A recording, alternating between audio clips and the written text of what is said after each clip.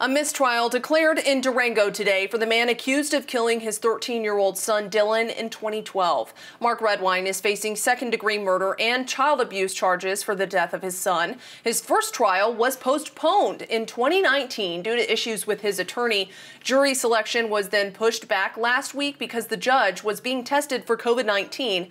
Those tests came back negative, but now, according to court records, the district attorney made allegations about recent behavior of one of Redwine's attorneys and also a telephone call made from the county jail. It went on to say a mistrial was declared to ensure Redwine has effective assistance of counsel.